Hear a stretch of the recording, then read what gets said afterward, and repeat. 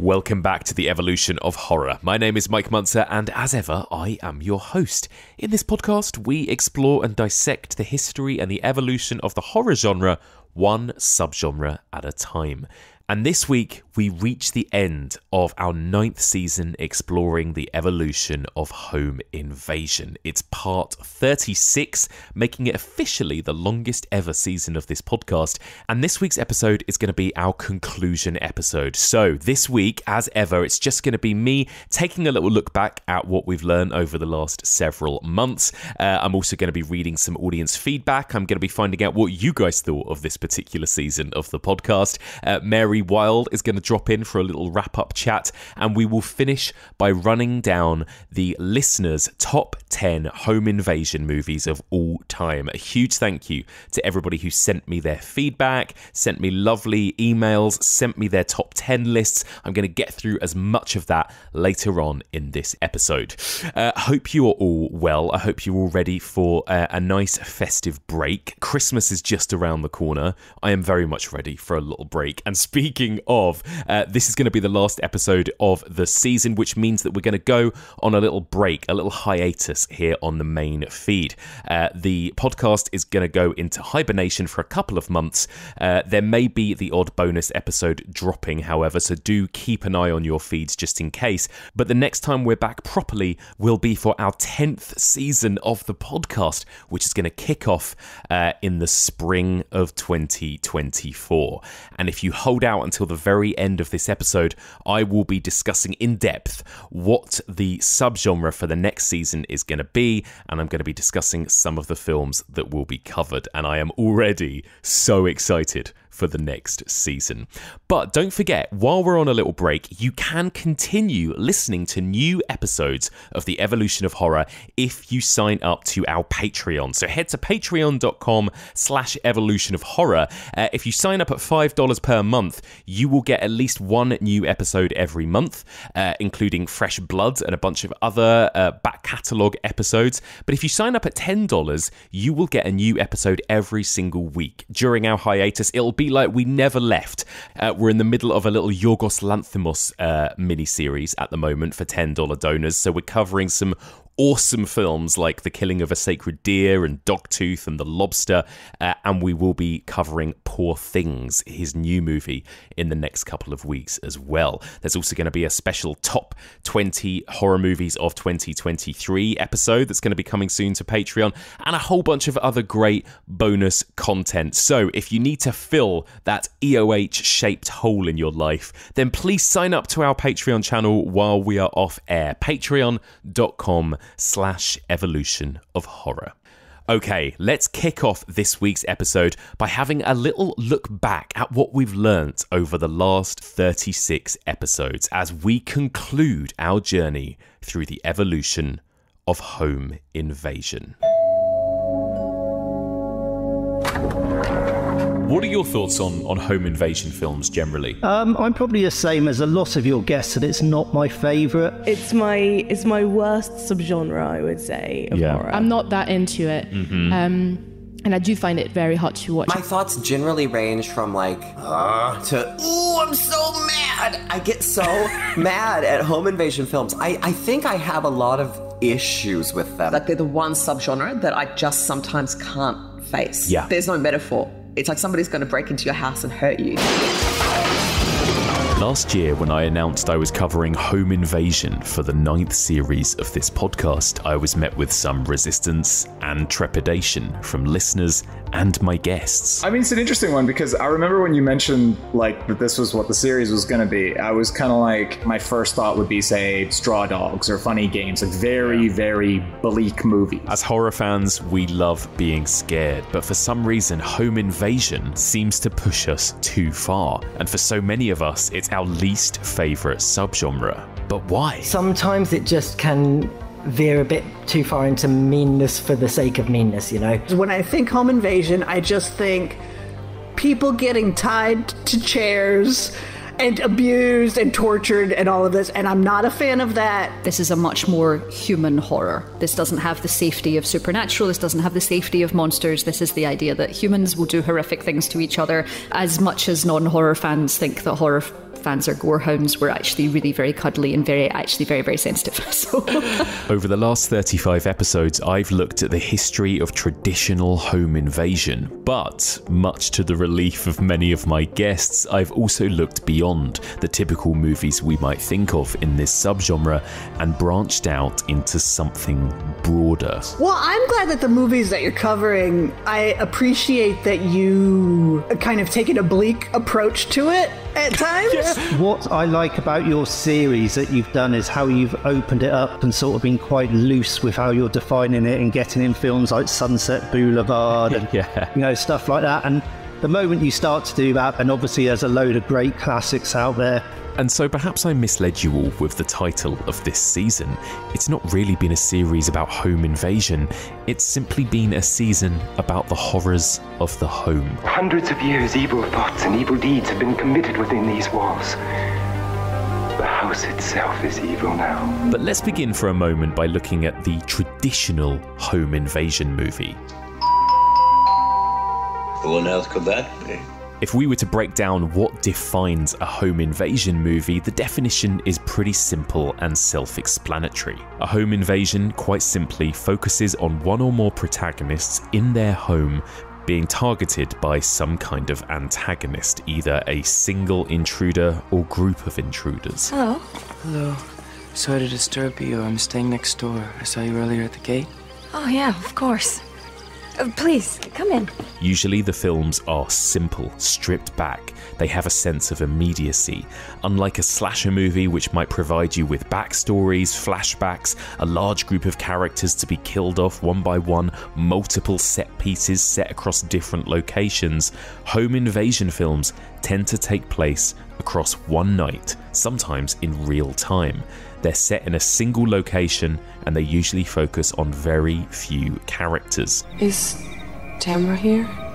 No, you got the wrong house. Sometimes simplicity can be very difficult, you know? Oh my God. To kind of, you know, when you strip it of kind of everything apart from like the bare essentials, it's very much just exists then and there in the moment. Yeah. And I think so few films do that. Everything they talk about is just what's happening in that moment. There's not a moment they, you know, wander off and they're thinking about like, oh, do you remember that time and blah, blah, blah. Yeah, or, you're right. you know, it exists purely in that space. And that's what I kind of love about it, because I think that, imagine you're kind of going through that. It's like, all you do is would exist in that moment. Home invasion films trap us in a horrific situation, lock the doors, and let us suffer. You are with the characters, so you know as much as they do. You don't have extra information because we're the viewer. Like, we're just like, we don't know what's going on. We don't know who they are. They can't rely on multiple body counts and different set pieces to drive the action. Instead, home invasion films have to rely on sustained tension and dread, or sometimes the long, drawn-out torture of our main characters.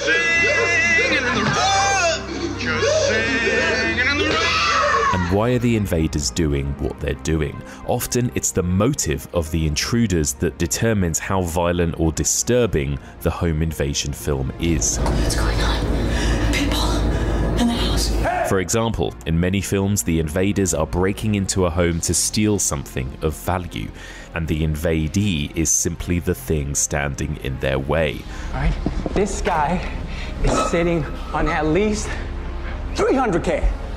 Boom! In films like Panic Room or Don't Breathe, the intruders aren't intending to commit any violence. Their motive is driven purely by greed. Take what you want and get out! If only it were that easy. However, what if the invader has no motive at all?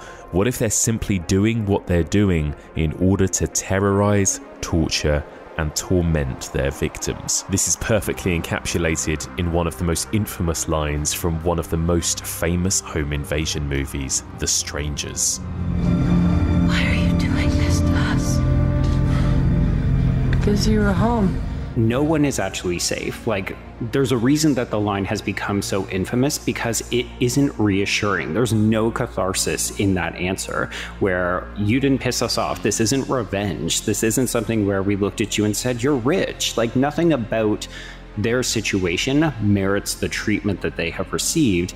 That is fucking scary. Many of the most frightening and distressing home invasion movies end on a similarly bleak note. When asked to explain their motivation, the intruders reveal they basically have none. Eel doesn't necessarily appear motiveless, but we understand at the end is completely motiveless, right? And that's the whole fucking point.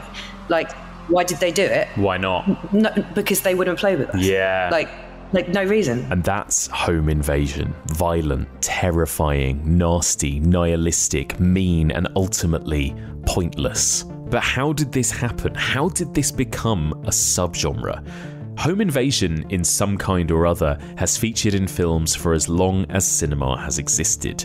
But I would argue it didn't really become a subgenre until the 1970s, possibly as a response to the real-life home invasion that took place in Los Angeles in 1969. 5 persons, including actress Sharon Tate, were found dead at the home of Miss Tate and her husband, screen director Roman Polanski. We then suddenly get to the end of the 60s, you know, the age of Aquarius is upon us, you know, the hippies were going to change the world, it was all lovely, and it was all lovely for about 10 minutes, and then Charles Manson comes along. Right. This horrific, brutal and violent murder of this beautiful young Hollywood star and her friends felt particularly sadistic, shocking and entirely random.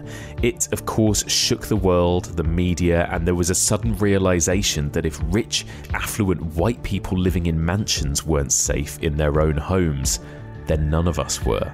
Once those murders happened, you know, I think the interviews with a lot of the major figures from that time are a great indicator of the feeling of paranoia. That culture of freedom really hardened overnight into something so much more paranoid and fearful. Following this horrific true crime, 1970s horror cinema got nastier, more human and more violent, and home invasion started cropping up in some of the most infamous films of the decade, from Stanley Kubrick's A Clockwork Orange Sorry, but we don't usually let strangers in. to Wes Craven's Last House on the Left.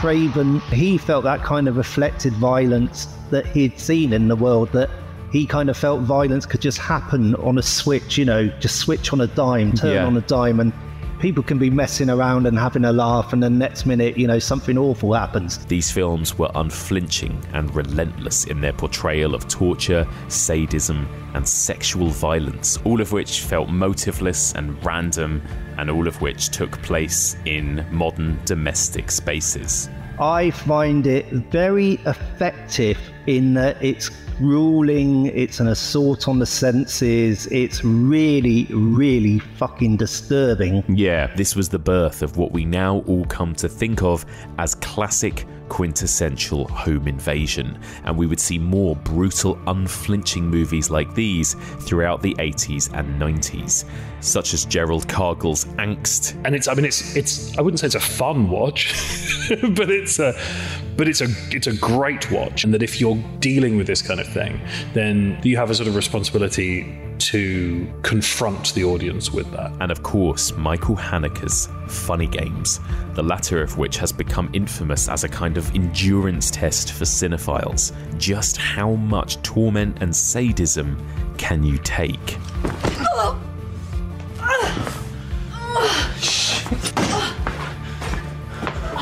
Yes, it's a pretty terrifying thriller come horror film, but it is also a film about film, and it's also about our relationship with film, and it's about our relationship with violence. Mirroring the 1970s, the 2000s became another decade of unrelenting, unflinching, violent, nasty horror, and classic home invasion had its second boom. Films of the new French extremity like High Tension, Inside, Eel, and Martyrs pretty much all focused on home invasions. It's a very angry movie. Like, yes. You know, that scene at the end when the girl comes out and she's screaming. Yes. Like, there's a rawness and a realness and a weight to some of these French movies. Meanwhile, over in the US, so-called torture porn was on the rise, and audiences were treated to a wave of cheaply made movies about people being held captive and tortured in grotty basements. The good thing about it is it's still, like, it's very domestic. It's not like Hostel, where it's like, here's a big torture room with all the torture drills and all of the rusty whatever. It's like, no, it's a bit of cling film. It's some bleach spray. You know, these are the things that are being employed in the torture. And of course, in 2008, Brian Bettino arguably made the most infamous and subgenre-defining home invasion film of all, The Strangers, in which a young couple are terrorized in their home by 3 violent, masked intruders for no reason other than because they were home. Just this idea that bad things could happen to these very nice people on what was already such a bad night for them. It felt like the film was doubling down, but in all the best ways. So when we look back at the films that we think of as the kind of classic, traditional home invasion films, Last House on the Left, Straw Dogs, A Clockwork Orange, Martyrs, High Tension, The Strangers, Funny Games, it's no wonder people weren't too excited at the idea of me spending a whole season on home invasion. My heart really genuinely sank when I knew that you were doing a season of home invasion, because I know what that looks like for me. And what that looks like for me is you sitting in the living room watching all of these movies I'm too terrified to watch. But across the last 35 episodes, I've broadened the scope of home invasion because no subgenre exists in a vacuum. Let's go back to its early origins. Margaret! They want to know if they can stay here for the night. Shelter. They've been caught in the storm. Of course they can't stay. We've already mentioned that a huge component of home invasion is the idea of setting a film across one single night, almost in real time, focusing on a small group of characters under one roof. In other words, the movies are all about that pot-boiling tension of what happens when a group of human beings are stuck together in one place under extreme circumstances. Did you hear what he said? There's a landslide and floods. The lake has burst its banks. We're trapped. We're trapped. This idea goes all the way back to one of Universal's earliest horror movies, James Whale's The Old Dark House. This film is extraordinarily funny, extraordinarily sophisticated. It's appealingly theatrical, and yet it never feels stagey, which is pretty remarkable given it unfolds in a couple of rooms for the most part. As you said earlier, it's kind of the reverse of it. Yeah. Normally the bad guys invade the good guys' home. This is the good guys invading the bad guys' home. And that's all part, I think, of the subversiveness of James Whale. You know, that was part of the joke. Right. You know, that these family of oddball misfits who were sort of, you know, keeping the madman in the attic and all the rest of it, that they were quite happily getting along all right. There were absolutely no problems until all these nice people turned up, and then it all goes to hell. And I think that was just part of, you know, James Whale's sense of humour. That was the joke. Yeah. The Old Dark House is the perfect way to describe a particular strand within the evolution of home invasion. Films and works of literature about a group of people stuck in a big old Gothic house across one night, and terrible things happen. Agatha Christie's And Then There Were None. 10 little Indian boys went out to dine. One choked his little self, and then there were 9. John Willard's The Cat and the Canary. And of course, so many of the works of Gothic horror writer Edgar Allan Poe focused on huge Gothic houses filled with dark secrets and grisly murders. Again, Fall of the House of Usher, it's almost about a house that's haunted by itself. But I think that's very much part of the Gothic. It's suppressed desires, it's longing, it's exploring the darkness of your personality and your moods, and he does that better than anybody, I think. And that mix of the environment creating monsters, and it's fascinating. Films like Wes Craven's The People Under the Stairs, with its big sprawling house filled with torture chambers and victims hiding within the walls, feels like something straight out of Edgar Allan Poe. Panic Room, with its secret chamber hidden behind the mirror of the master bedroom, directly references the works of Poe. This whole thing makes me nervous. Why? Ever read any Poe? And we're still seeing movies in the tradition of the old dark house even today.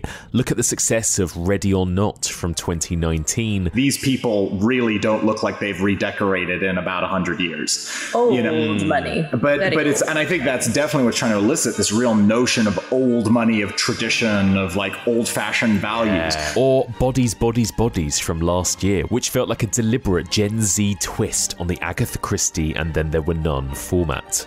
I think of them as like the movie where somebody has an accusing parlor where you can just get everybody together and then somebody could stand in front of a fireplace and like Benoit Blanc or whoever can just kind of be like, I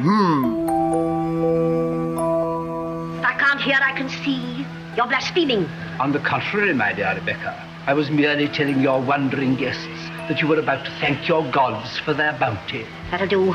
I know your mocking, lying tongue. But part of the tension and fun of the old dark house is also watching the awkwardness and horror play out when so many strangers are brought together under one roof. Have a potato.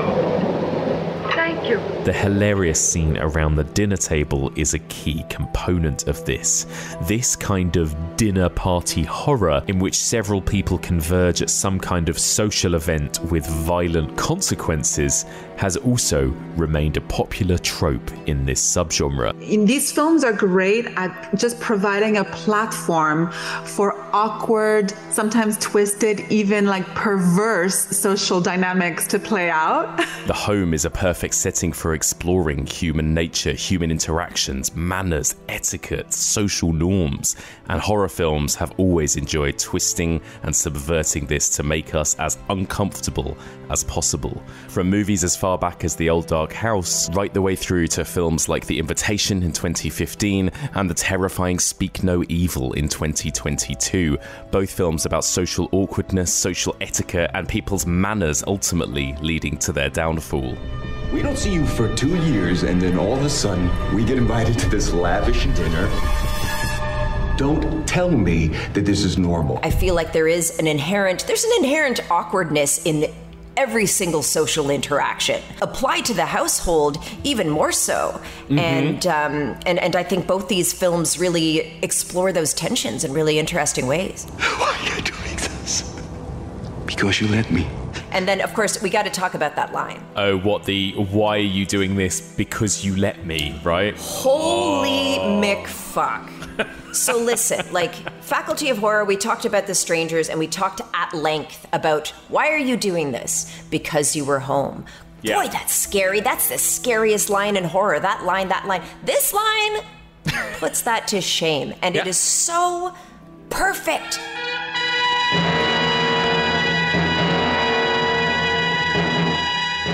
Back in the 1930s and 40s, films predominantly set in domestic spaces were often labelled as quote-unquote women's pictures. They would often focus on women's particular positions within the family home, and often part of the plot would involve their safety, their independence, and their position within the home being threatened. The horror of home invasion, when it does centre around this sort of feminized domesticity, is that undermines the men too, because the threat, the women are there to keep the home nice. Mm-hmm. And if that feminized space is in danger, then men themselves are the victim of that because they're oasis, their place to rest, with the gentle wife is corrupted or is at risk. So, and of course, there is that sort of strand of horror that the monster is sharing your bed with you. Yes. The monster is in the home the whole time. They're not trying to get in. They're already here. You've let them in without realising it. Yeah. And that's sort of related to the home invasion thing in a way, because it's all about, your place of safety being violated. In these films, rather than an outside invader, the real threat would often come from inside the house. In Gaslight, a woman's home becomes her prison when her husband begins psychologically abusing her. He said I wasn't any liquor. He said I was going out of my mind. You're not going out of your mind. You're slowly and systematically being driven out of your mind. But why? Why? It's much more believable that it does happen to so many women. Mm-hmm. So in a way, it's incredibly modern in its subject. And that's what's really scary as well. It's how easily that can be done. And in Hitchcock's Dial M for Murder, Grace Kelly spends the night alone in her apartment, unaware she's the victim of a vicious plot in which her husband has arranged to have her killed. Hello.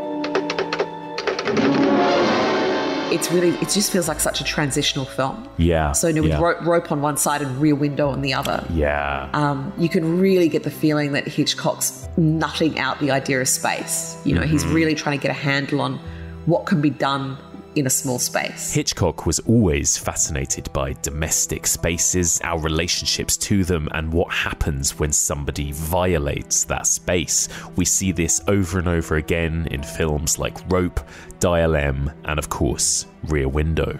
He is very much about the observation of the camera, camera as viewer and all these kinds of things.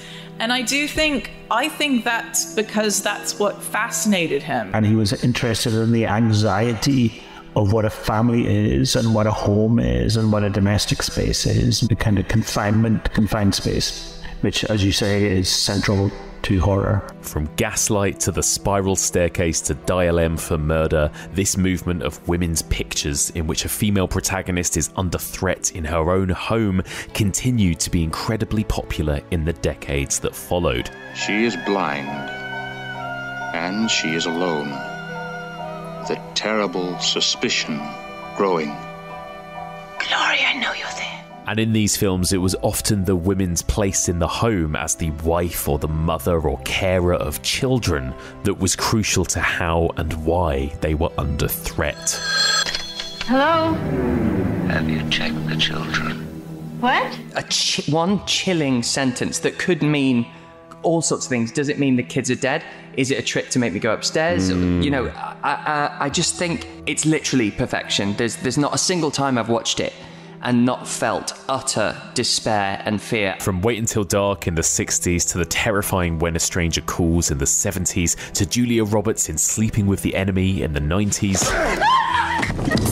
The opening of this film is so iconic, with the house on the beach and it's all windows. I think it has to do with like the hubris and power that comes from that social class. Like Martin beats Laura in front of a window. All the way through to the 2010s with Mike Flanagan's Hush, about a deaf woman being targeted by an intruder alone in her home, which felt like a throwback to the classic proto-home invasion films like The Spiral Staircase and Wait Until Dark. This very creatively, almost politely made horror that feels like it belongs to right now, but could also perfectly fit in the 90s, in the early 90s, or like the 1940s almost. Like there's a classical element to it. It's not flashy. So considering Home Invasion has this reputation as being brutal and violent and unflinching and controversial, many of these movies were made for mainstream, predominantly female audiences. And all of these films we've mentioned work as great vehicles for leading actresses to give memorable performances, whether it's Audrey Hepburn, Julia Roberts, or Olivia de Havilland in Lady in a Cage. Help! Please, help! I am trapped in small private elevator. Like, I love Olivia de Havilland so much. And so when I finally was like, oh, actually, I've never seen this, and it did not disappoint. This movie is incredible. It is one of my favorites. It is one of those movies you just have to see it to believe it, I think. But the women who star in these domestic set horror movies aren't just the protagonists. Very often, they get to be the villains, the monsters. They get to subvert their role within the home in the most fun and grotesque way imaginable. All right, Blanche Hudson! This big, fat movie star! This rotten, stinking actress! Robert Aldrich's Whatever Happened to Baby Jane is iconic for its two incredible performances from Bette Davis and Joan Crawford, a film that launched a new sub-genre known as hagsploitation or Grand Dame Guignol, but also the film works as another throwback to the old dark house, the story of a weird family living in a big old house, a house filled with violence, secrets, darkness, and madness. Lunch, Miss Hudson. Why, certainly, Miss Hudson. I'm sure we can find something appropriate for you, Miss Hudson. I mean, could you imagine being those neighbors and they're like, well, we never see Blanche, but we see Baby Jane all the time cavorting around outside, and like she is a full-on ghoul. There's just so it's a wash with horror. Of course this gave birth to an entire horror subgenre. As Baby Jane Hudson, Bette Davis provided one of the most iconic horror performances of all time, and its influence has been seen in several domestic set horror movies since. Look at Kathy Bates's unhinged performance in Misery. Have you all got amnesia? They just cheated us. This isn't fair. He didn't get out of the cock-a-doodle car. She's got nowhere to hide as an actress. No. Like every twitch, every line, every smirk or you know, anything on her face is absolutely there. Any wrinkle of her nose, anything is just there for you to see, and she is flawless. And around the same time as Misery in the late 80s and early 90s, we got a glut of domestic set horror movies about psychotic women infiltrating a family home to disrupt the domestic equilibrium. So what am I supposed to do? You won't answer my calls, you change your number. I mean, I'm not going to be ignored, Dan. From Fatal Attraction to The Hand That Rocks the Cradle to Single White Female. And I remember when you announced your season, the first thing that came to mind was Single White Female, kind of like taking over your life from the inside kind of genre, which I love. And these films are about a kind of home invasion. They're about women infiltrating a family's home and destroying them from the inside. These women don't fit into those domestic roles. They're independent and career-driven, and therefore they pose a threat to the nuclear family. Inside the kind of perfectly curated bourgeois picture of what a nuclear family should look like, where gender roles are clearly defined and women are expected to devote their entire lives and their entire focus and attention onto the family, keeping the husband happy and the children, well kept, etc., and the house also organized. Yes. Inside that model, to suddenly introduce the inconvenient factor of female subjectivity, female autonomy, female agency, this gets translated into female desire itself becoming a disturbance, and becoming something that is, actually to be avoided, and something actually breaking in and trashing this beautiful picture. And so the idea of home invasion is actually a lot broader and more varied than we might initially give it credit for.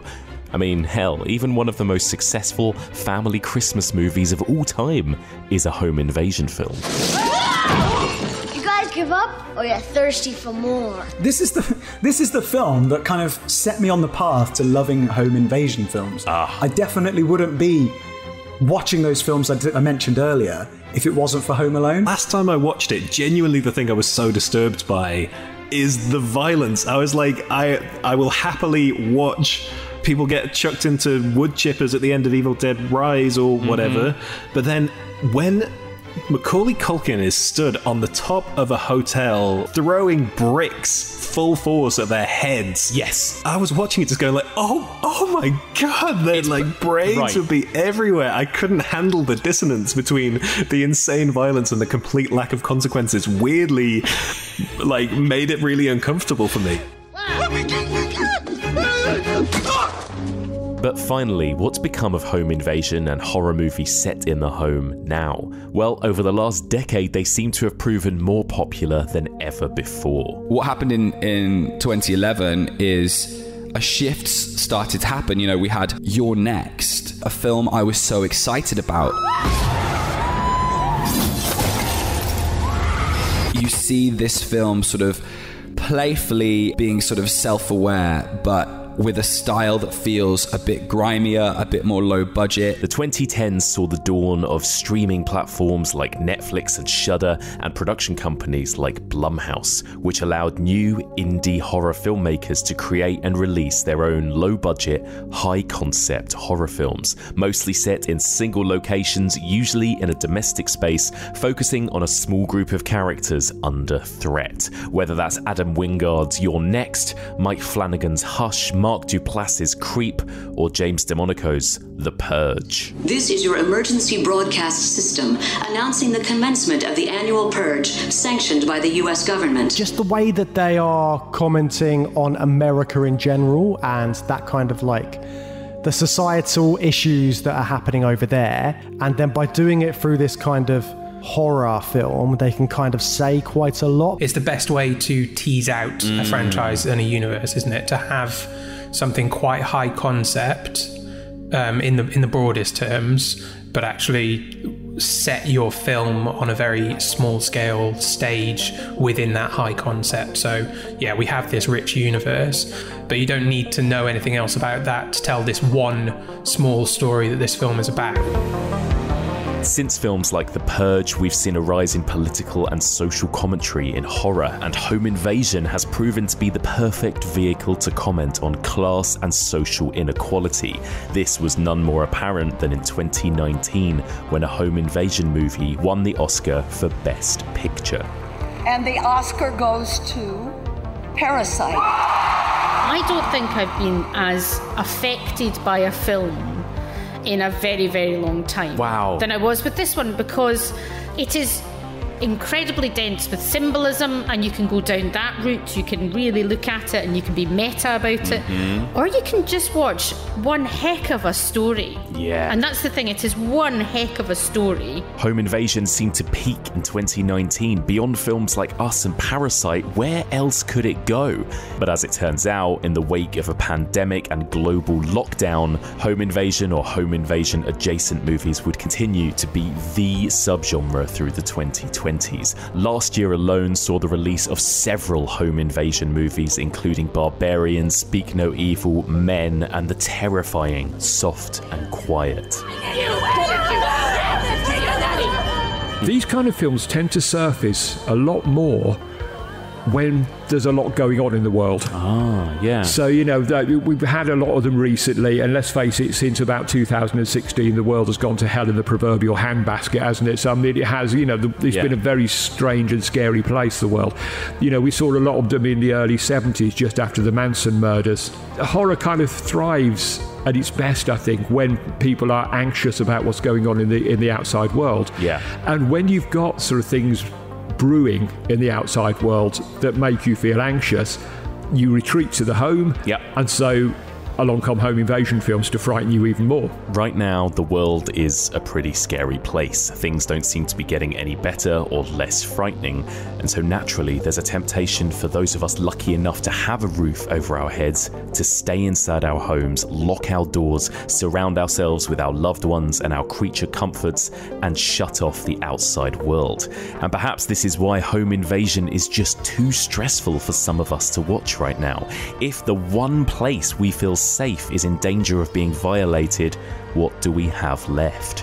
The home will always be the most important element in horror cinema. Whether it's an old dark house, a gothic mansion, a small claustrophobic apartment, or a middle-class suburban family house, homes in horror shine a light on humanity, our fears, our anxieties, our neuroses. Invading our home exposes the most private, hidden, and repressed elements of ourselves. And this is why, for so many, Home Invasion is the most uncomfortable, confrontational, and outright terrifying subgenre of all.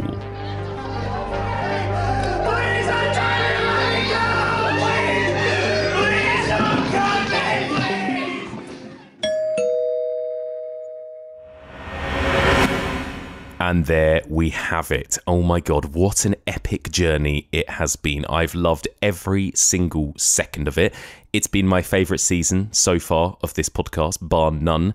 And I want to thank every single one of my incredible guests who joined me this season. It's our biggest ever guest lineup. And I would like to say one last thanks to each and every one of them. So a big thank you to Kevin Lyons, James Swanton, Rihanna Dillon, Laura Perichon, Alexandra Helen Nicholas, Jen Handorf, Mark Cousins, Anthony Hudson, Adam Robinson, Axel Carolyn, Stacey Ponder, Jamie Graham, Sam Ashurst, Stevie Webb, Matt Draper, Dan Martin, Becky Dark, Alex West, Maha Al-Badrawi, Rob Watts, Michael Blythe, Rosie Fletcher, Alex Ailing, Joe Lipsett and Trace Thurman, Louise Blaine, Joshua Tonks, Matt and James from Journey Through Sci-Fi, Christina Newland, Ben Travis, Anna Bogutskaya, Andrea Subasati, Kia Seward, Alex Austin, James Rendell, Brad Hansen, and Susan Kalman. Holy shit, what an incredible lineup of guests this series, and a huge thank you to each and every one of them. I've loved it. And of course, there's one final person I need to say a special thank you to. Somebody who, as ever, has brought her absolute A-game to this series with her incredible insights and her unique perspectives on several of the films covered this season. And she's dropping in to have a little wrap-up chat. So I would like to welcome back to the podcast the incredible psychoanalyst and cinephile, Mary Wild. Hello, Mary. Hey, Mike. How are you? I'm really good, thank you. How are you? I'm okay. Yeah, I've been really busy, but I've been really good. How has the writing process been for you? You're still busy writing your book, right? Yes, I am. The manuscript deadline is 31st of January. I think I'm going to be able to meet that deadline. I've been writing, progressively. It's been a bit of a painful process, to be honest, but... Oh, God. I bet it's hard. I mean, we've talked about this together before. Like, both of us kind of consider ourselves more kind of talkers than writers, right? And I know that I really struggle whenever I have to sit down and write something. But yeah, it must be quite a weird kind of adjustment for you doing this. Yeah, it really is. And I was like trying to psychoanalyze myself. Like, why do I find it so challenging? And I think it's because, it's the finality of the word on the page. Like you have to commit to something and then it's printed as like a material thing.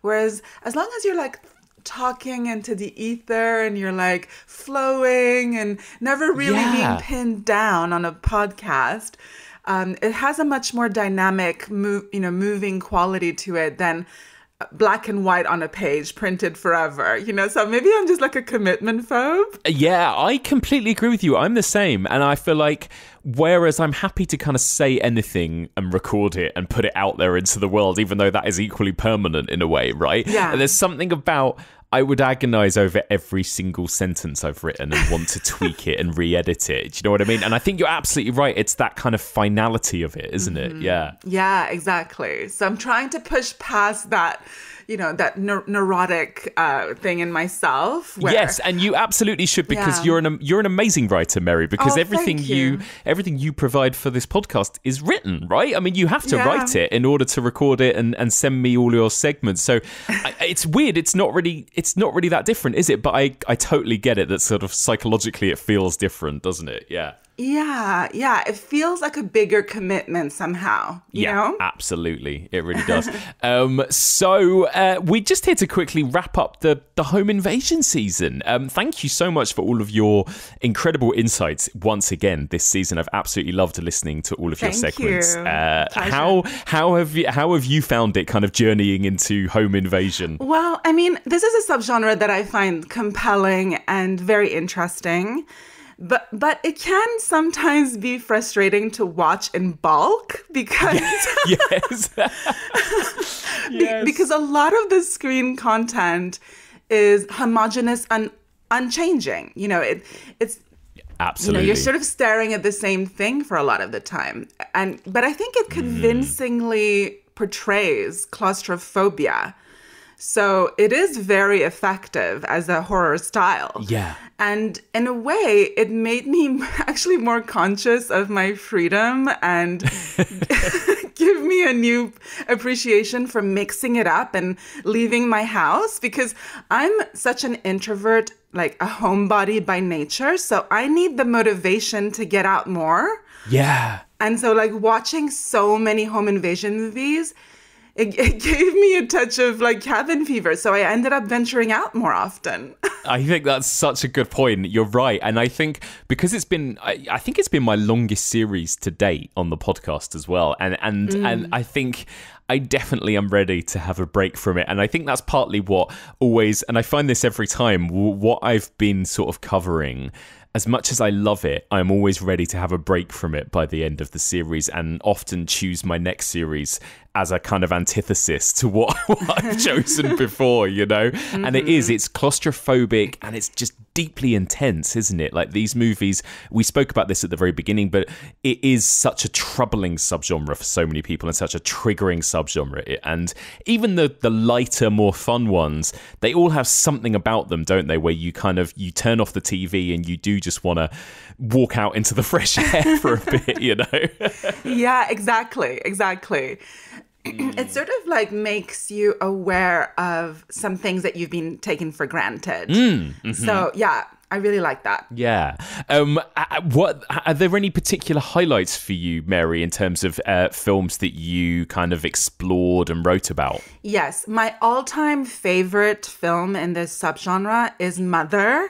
Aha, yes, I thought it might be. Yeah, because I am an Aronofsky super fan, and I just simply adore watching characters go absolutely berserk on screen. Yes.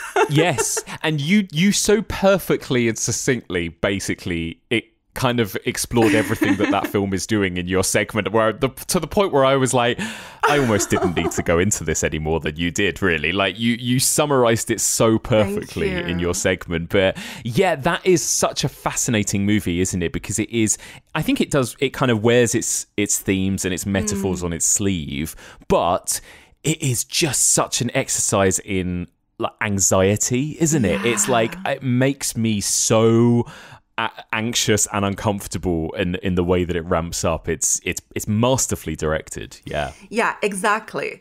And that's it. Like, it keeps you on edge for so much of the beginning part. Mm-hmm. And then it sort of just unravels in the most frantic, uncontrolled way that it is actually overwhelming. I mean, I actually went to see this movie for the second time. I'd seen it on my own first in the cinema. And then I told my husband, Paul, I said, oh, you got to come and see this. This is it's just so crazy. And he was like, yeah. And he's not a horror guy. Like, he doesn't like watching horror films. So sensitive, bless him.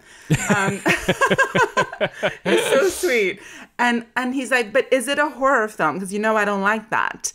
And I'm like, no, it's not a horror film. Like, what was I thinking? The poor guy. Like, oh my God, it's worse than most traditional horror films. Yeah. Oh my God. And so how did he find it? Well, the crazy thing is that afterwards, so like, of course, for the duration of the movie, he's very visibly affected by it. Like, he looks very uncomfortable. Yeah. And then we went to see it at Picture House Central. So afterwards, we went to get a snack at the Tesco in Piccadilly Circus. Yeah. Maybe the worst Tesco to visit after that film, because it was just ram-packed full of tourists. And he was just like... he couldn't even walk down the aisle. Like, it was the funniest thing. And he was like, this is just spilling out into the world. Like, my whole life is going to become this movie. I'm like, no, don't worry. It's fine. Oh my God. Bless him. Yeah. So yeah, probably not the most well-advised programming on my side.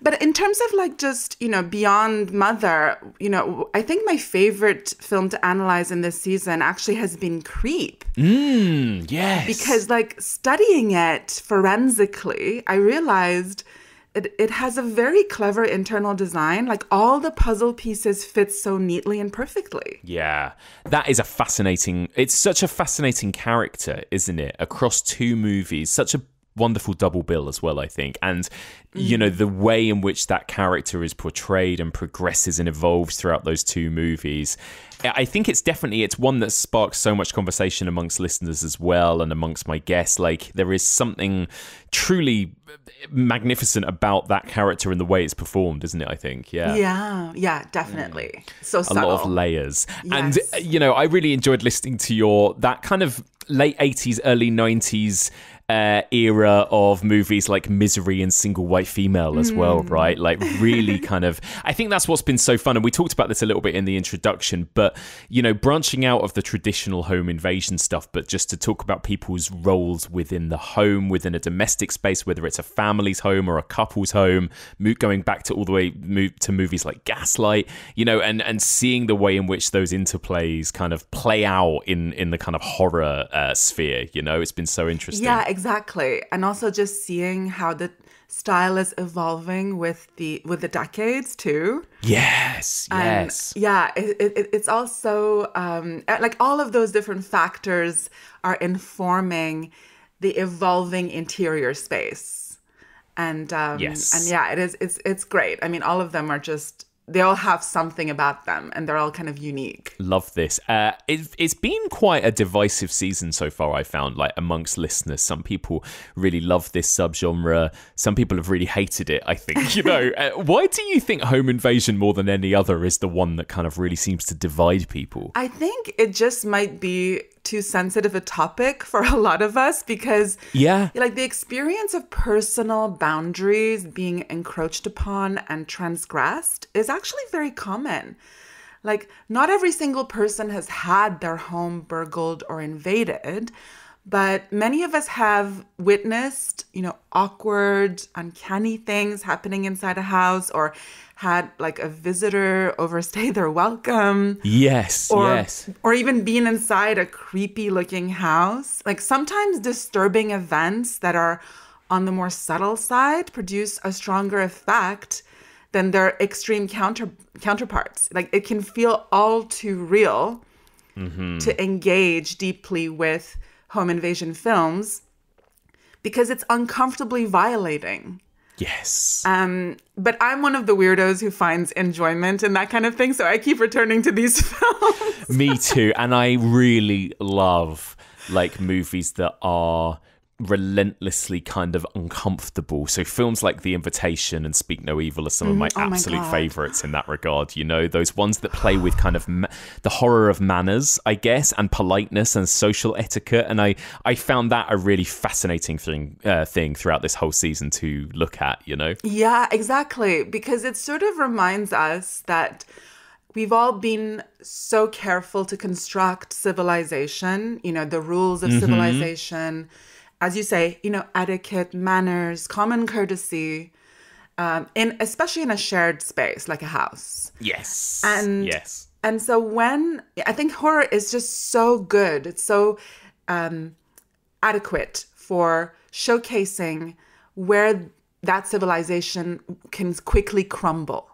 And when we see the cracks forming and atrocities being committed in what is supposed to be a sanctuary, you know, a house, it's just too much of a reminder that, you know, maybe our primordial, violent, aggressive instincts can always cut through civilization. And so it just makes us feel uncomfortable with ourselves, you know, like, what if civilization is really just a defense mechanism against our basic animal urges and instincts, and ultimately it will fail because our true colors will be revealed as, like, you know, kind of the aggressors in the situation, not the peacemakers. So I think that's why it's kind of hard hitting, but it's hard hitting and it makes us uncomfortable. But I think, you know, I would argue this is exactly why we should continue to re-engage with the subgenre, because we have to confront this. It's there. Like, we have to return to it. We have to engage in dialogue with it, not pretend it doesn't exist. Completely. Because that's where madness lies. Yeah, you know? Right. Exactly. I completely agree. And as much as this has been a hard, tough going subgenre, there is something kind of cathartic about it sometimes when you get to the other side of it as well. You know, no matter how grisly or how depressingly watching some of these movies end, I still kind of feel that sense of relief and catharsis. There's something therapeutic about getting through a home invasion movie intact, you know? Yes, well said. Yes. Well, Mary, as ever, it's just been incredible. I've loved all of your segments, your insights. I know the listeners have really enjoyed it. So thank you for joining me again this series. And I already cannot wait to hear what you have to say about next year's topic as well. Great. I'm looking forward to it. Thanks for having me back. Of course. Bring it on. I can't wait. Well, Mary, just in the meantime, let people know where they can find you and more of your work online. Yeah, sure thing. So you can find me on social media at PsychStar. The handle is the same on all platforms. I also produce exclusive content on Patreon. And also now I'm going to be collaborating with the fantastic organization Morbid Anatomy in New York. And we're producing a new online course that starts in February on erotic cinema. So for your more amorous listeners out there, yes, this might be one for them. So you can check those details out on my social media. I love it. I saw that your little trailer for it on social media actually didn't it get censored on social media or something? Yes. Yes, it did. Yes, it was too much for Twitter to handle. So. Literally too hot to handle. I love it. I love it. Incredible. Well, Mary, thank you so much for joining me. Thank you, Mike. A big thank you to the wonderful Mary Wild. And of course, Mary will be back next season. I cannot wait. Okay, so we're going to finish this week's episode and we're going to finish this series by dipping into the mailbag. I'm going to read a bit of feedback, some audience responses to this home invasion season, and then we're going to count down the listeners' top 10 home invasion movies. So thank you all so much for your emails. I do read every email that comes in, and I am sorry if I can't always reply to every single one of you, but everyone who emails me to evolutionofhorror@gmail.com, I do read every email that comes into that. And actually on that note, I will say the best way to get in contact with me is via that email address. Some of you, people do obviously DM me on social media, on Instagram and Twitter and that kind of thing.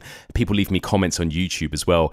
To be honest, a lot of the time I end up kind of losing those messages and comments. I don't always get a chance to read them. It's very easy for me to just lose track of message requests. Sometimes I don't see them. So if there is anything that you actually want to get in touch with me about or you want me to read, I would always recommend going email over, Instagram messages or Twitter messages or YouTube comments or anything like that.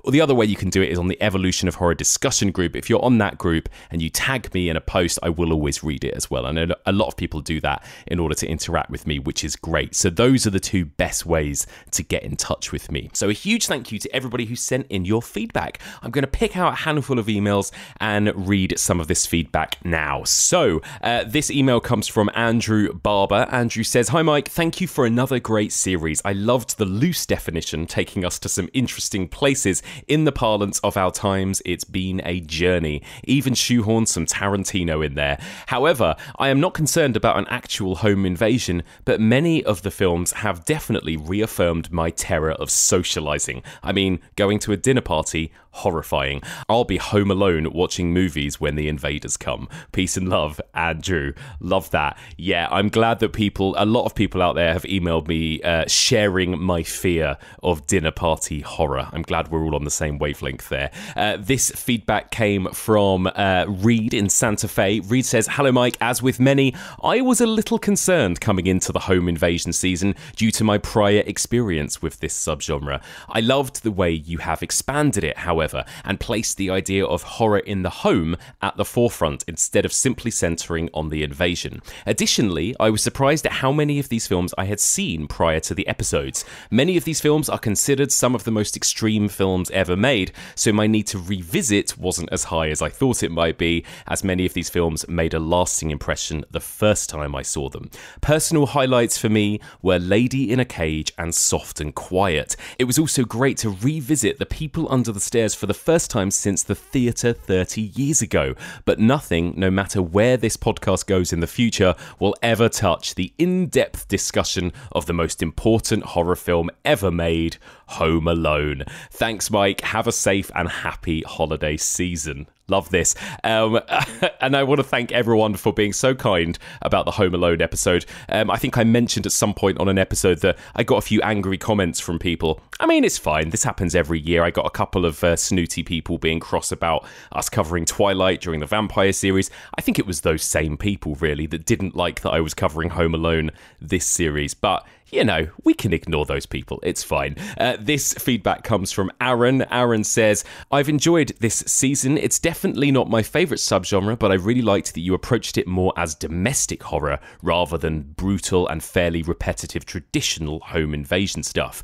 However, as the season has included such a disparate and wide-ranging selection of films, it's meant that I'm finding it very hard to pick my top 10. Each film, in turn, leads to more subjects, themes, subgenres, and film options that were worthy of inclusion if only you could have found room and dragged out the season for another year or two. Now I'm torn between suggesting some favourite great films that weren't included and trying to hustle a mention for them on the pod, or picking from the cool films that actually made it onto the season, and I'll go with a mix of both for my top 10. Lastly, do you think the 2 films per show structure could potentially be limiting the discussion? There were a few times this season when a wider ranging multi-film approach might have worked better to discuss how these films actually evolved, e.g. all the copycat versions of Last House on the Left, or the chilly UK psychological thrillers of the 60s and 70s, like The Collector and The Birthday Party, etc., or even an episode bundling all the films where someone's secretly living in the house already, Bad Ronald, Crawl Space, etc.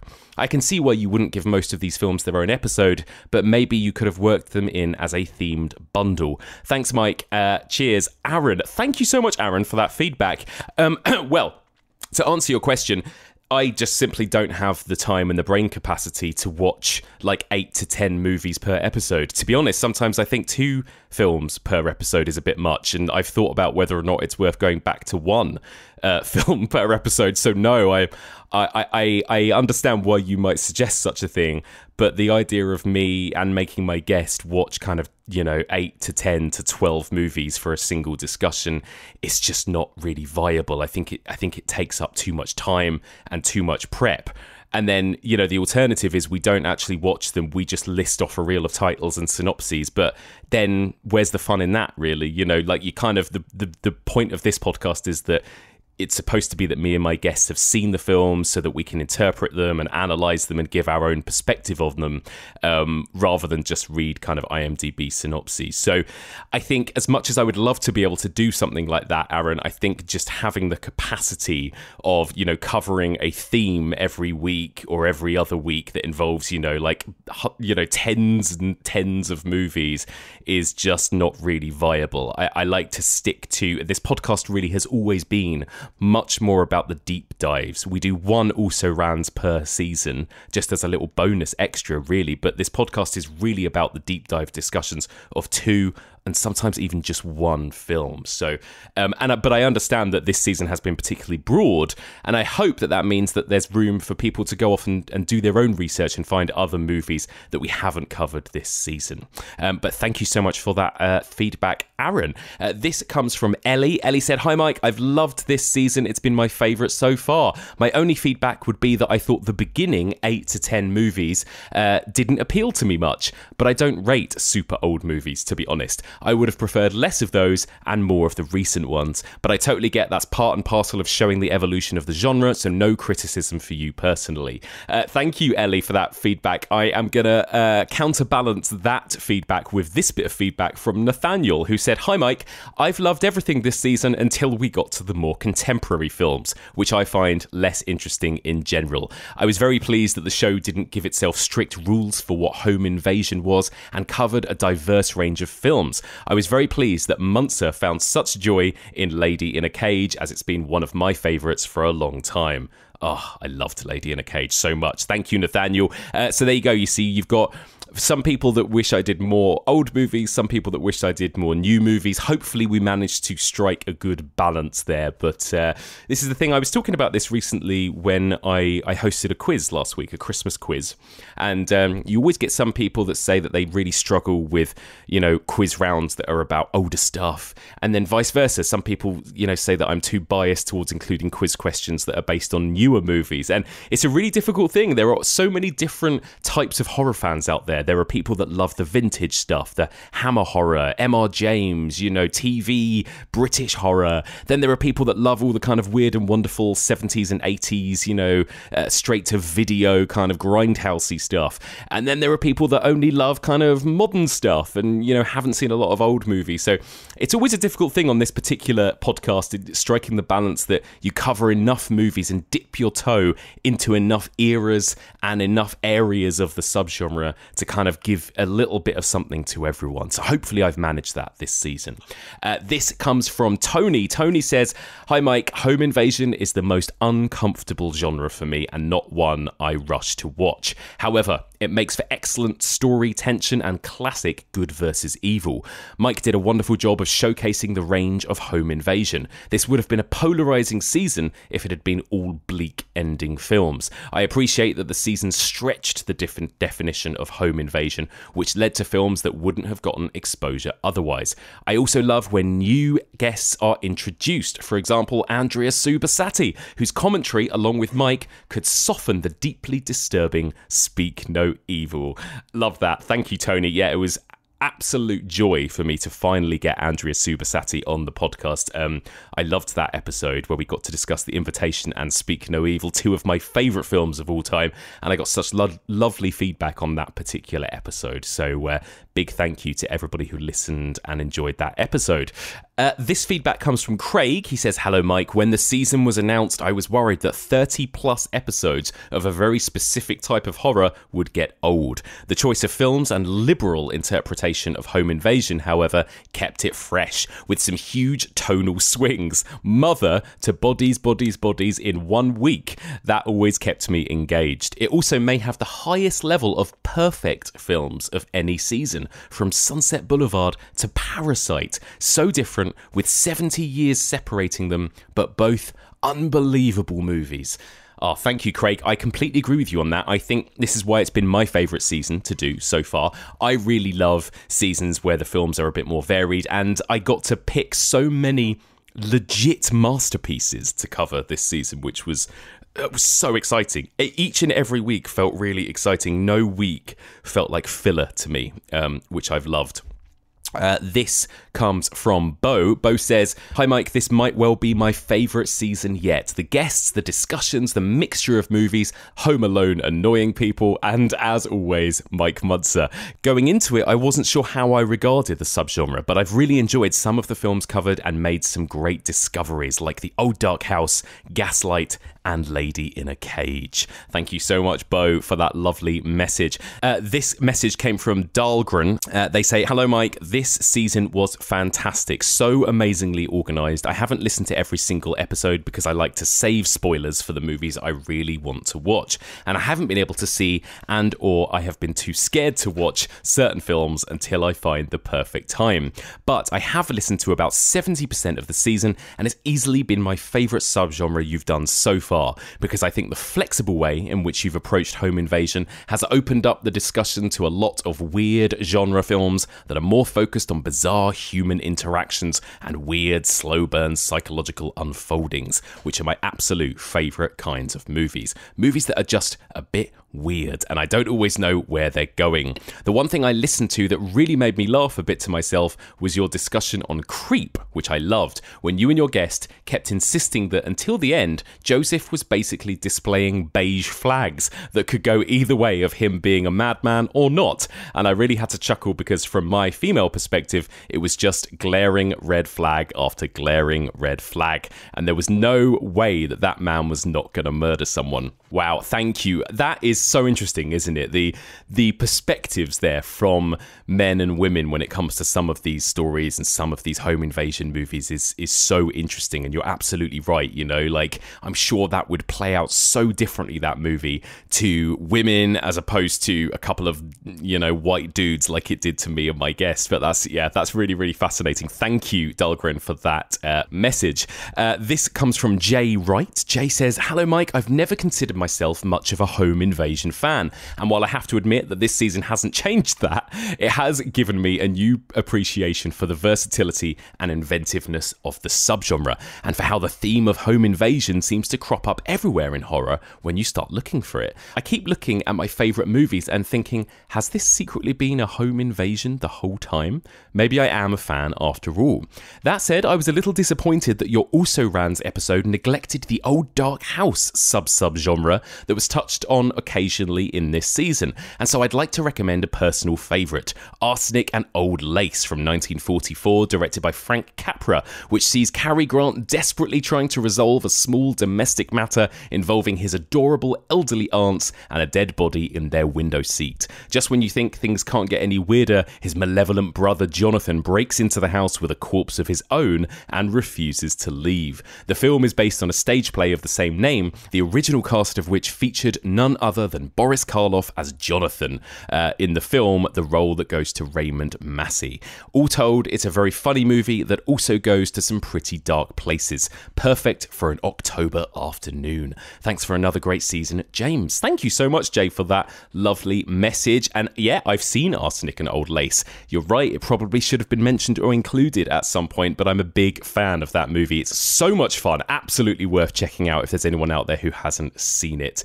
This message came from Vanessa. "Hi, Mike. Now that the series is over, what a great series it's been. I have really enjoyed my first full real-time follow-along with the show.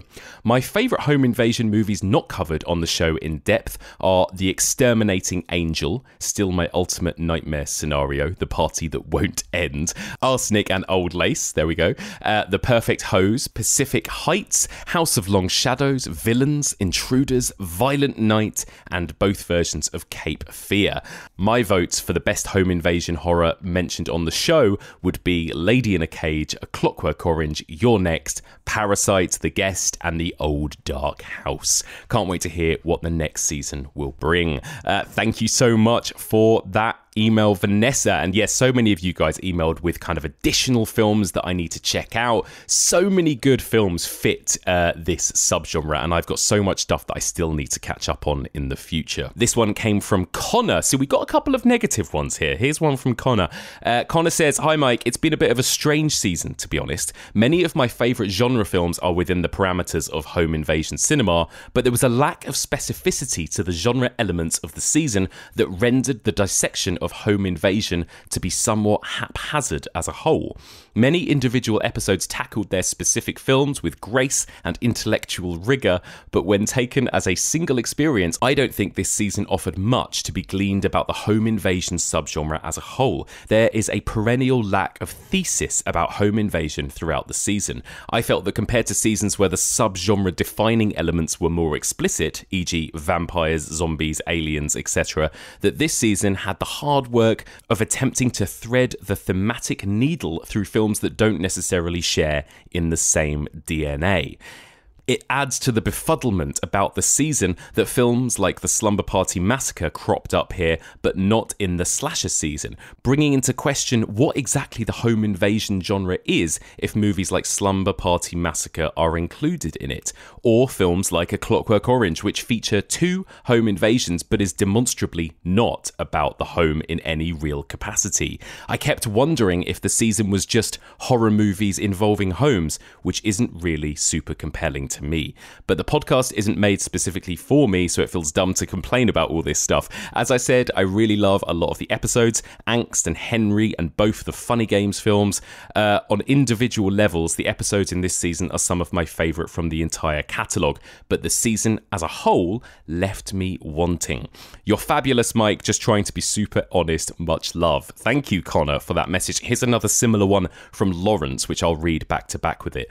He said, "Hi, Mike. While I've loved loved most of the films covered this season, I've been disappointed by the lack of through lines. I've got to say, I personally prefer your seasons that focus on more defined subgenres like slashers, ghosts, zombies, and vampires. The more amorphous topics that you explore, like folk horror, mind and body, and now home invasion, tend to lack a coherent through line across the seasons as a whole, which undermines your excellent podcast format. Having said that, I've still really enjoyed listening to each individual episode and discussion, with your discussions of Lady in a Cage and Funny Games being the two absolute highlights for me. Keep up the great work. Can't wait for your 10th season. Thank you, Lawrence. I mean, I totally get that feedback from both of you. I think you're absolutely right. There is less of a recurring kind of series of tropes in each of the movies that we cover this season. And that's deliberate. I mean, that is absolutely deliberate. Like, I guess, you know, this comes down to personal taste. I personally have enjoyed less the seasons that are really, really rigid in terms of their sort of subgenre parameters. So you guys listed the zombie series, the slasher series. These are not my favourites that I've been through. These were the ones where by the end I was very much ready to take a break from them because they were very much the same kind of format over and over again. My favourite seasons personally have been the ones that Lawrence said that he didn't like so much. So folk horror, mind and body, and home invasion, because they were all a little bit more loose. They were kind of slightly more, you know, they didn't really have a lot of tropes that defined them, so I could have a bit more fun in playing with what that is. And kind of what I want this podcast to be is to be an open forum to discuss things like that, because to be honest, subgenres are made up, right? Even the horror genre is made up. You know, the whole point of this podcast really is to talk about what defines a horror movie. That's why I'm always asking that question. That's why I'm always saying, is this a horror movie? Is this a horror movie? We, as audience members and fans, make up these definitions, you know, and I saw potential here to cover a lot of movies that actually I think do include a lot of stylistic and thematic similarities. You know, movies set particularly about human beings. There are no monsters here. There is no supernatural element, particularly human stories about human beings in domestic settings. I felt like there is a through line there. You know, there's no definitive correct answer to what is or isn't in a certain subgenre. So I include movies that are slightly left field in order to open that discussion. But part of why I included the Slumber Party Massacre in this season is firstly because it's fun. It's a fun movie to discuss. And also because it was about that era in the early 80s when home invasion and slashers were starting to merge and become one, thanks to Black Christmas and Halloween. So we did When a Stranger Calls, which is, you know, about a teenage girl alone in the house. She's getting phone calls. She's a babysitter. The killer's upstairs. That's a film that people would consider home invasion and not slasher, right? And then where did that lead to? It led to the slasher boom. Slumber Party Massacre is slightly different to the other slashers because there isn't a killer with a mask. It's just a guy. It's predominantly set in one location. It focuses more on the characters in the home than it does on a vast body count. So I think there was an interesting blurry line there. And of course, a lot of people would consider this a slasher movie and not a home invasion. Absolutely. But in which case, tell me why. You know, the point of that is to engage and spark a discussion. Well, then what does make a slasher film? What doesn't? What makes a home invasion movie different to a slasher when you're talking about men breaking into homes and killing women with a weapon? So every film that was included this series, even ones that didn't fit rigidly within the subgenre, were about how they may or may not be connected to it. It's the same with all of those erotic thrillers of the late 80s and early 90s. Again, I got a lot of feedback from people who weren't happy or disagreed with me including them. But I think, well, why not discuss that and the similarities and the parallels, particularly between those and the kind of women's pictures of the 40s, for example. And yes, of course, all of these subgenres do blend and merge, again, because there are no strict definitions, really, as to what a different particular subgenre is. If I was going to be really strict about zombie movies, I wouldn't have included 28 Days Later. But of course it's a zombie movie. Like, we push and we stretch these definitions and we explore different types of movies and we discuss how and why they might fit in with certain others. I think that's part of the fun of having a discussion podcast. But of course, we all have different interpretations of this, and I knew going into this, and I knew with this particular list of movies that some people weren't going to be happy about it. Hopefully, the next season you might find it's a little bit more thematically coherent. Let's see what you think.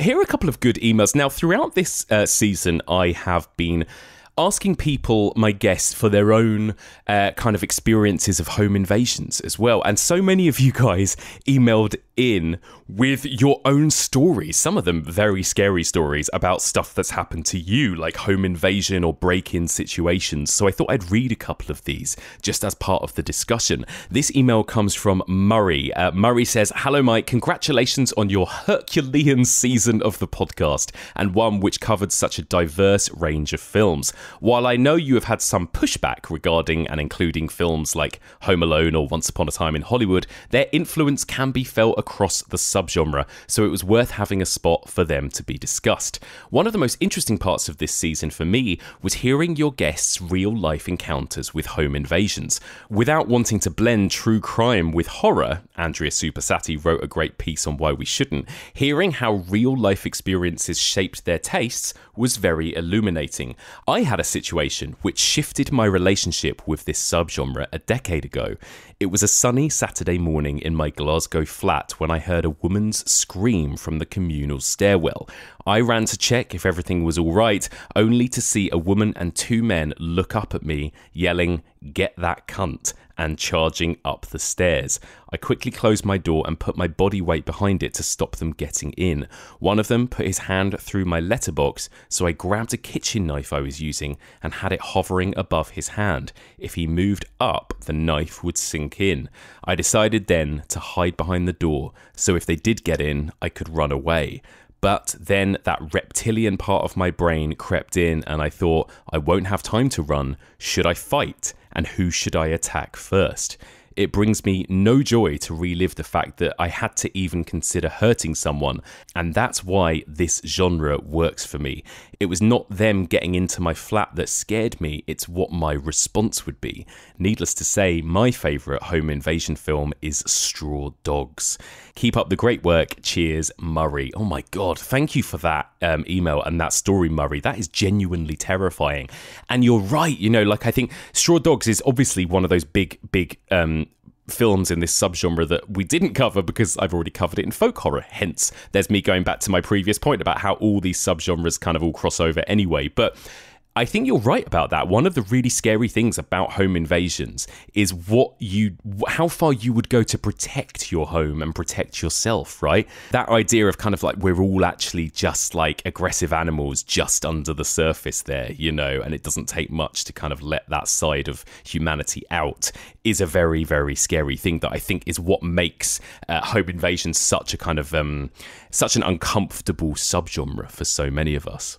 This email comes from Peter Jetnikoff. He says, "Hello, Mike. Really enjoyed the Home series as it went in so many different directions and allowed a lot of stretching the boundaries. Yes, I enjoyed the Home Alone ep. I don't know if you were asking for listeners' experiences, but here's one of mine which still makes me think. I've lived in inner city Melbourne for decades now and have had my share of burglaries and break-ins. The weirdest thing, though, was being woken at about 3 a.m. by the sound of my metal porch gate. It's so distinctive that it can wake me even when carefully lifted. I then heard someone making the clicking noise trying to pick my lock on the front door. I went down and slammed my hand into the door right where they'd been listening and yelled, 'I've called the cops.' A low, drunken groan came through, but then silence. I checked from my balcony. They'd gone. 2 months later, I was lying awake and I heard the gate latch lift with audible care. A few seconds later, they pulled at the metal security screen. I'd started locking myself in from the last time. It clunked, still locked. Then silence.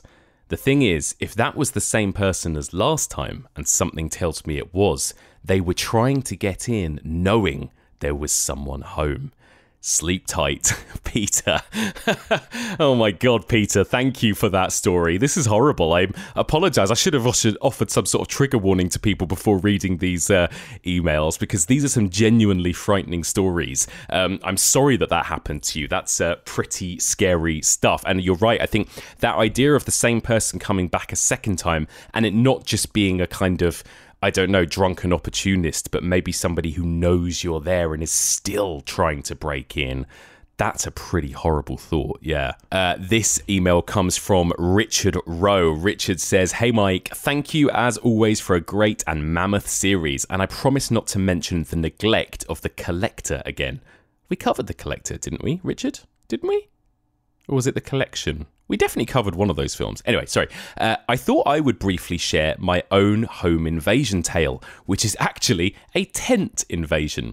Way back in 1997, I was at the hideously and notoriously muddy Glastonbury Festival. On the Saturday night after the majestic Radiohead set, I suddenly woke up for some reason in my tent in the early hours of the morning, just as the sun was rising.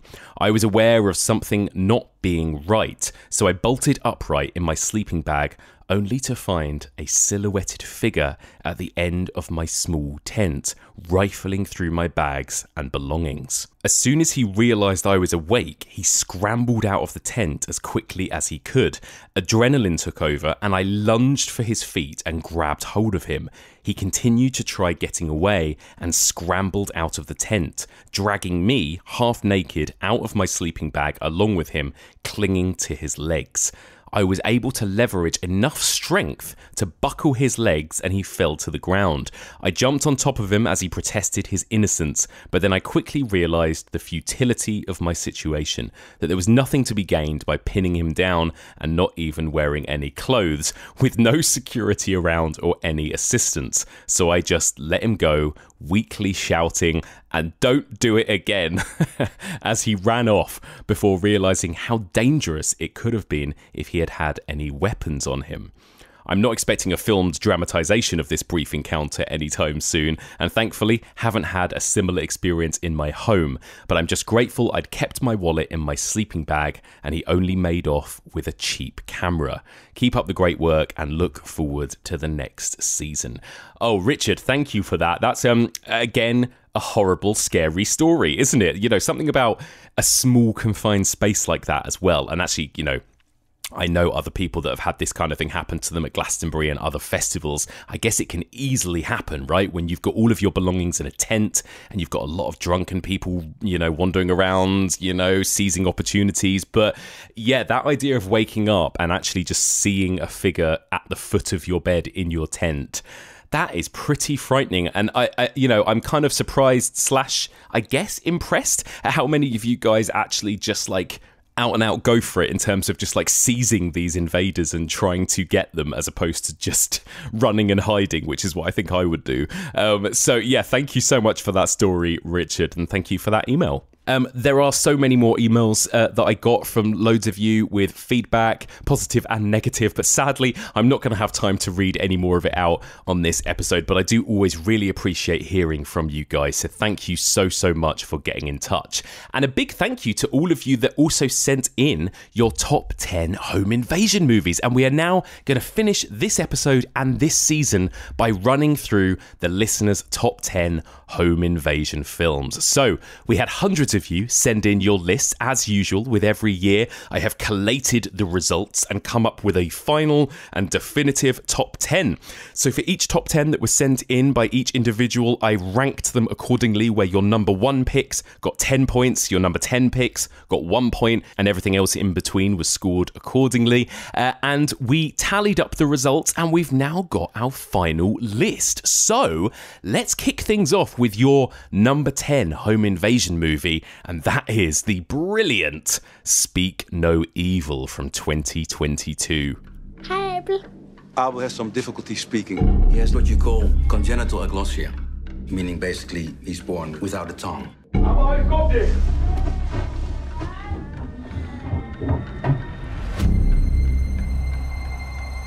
Nee, Abel! He's only a child, for Christ's sake. You can't talk to him that way. What is wrong with you?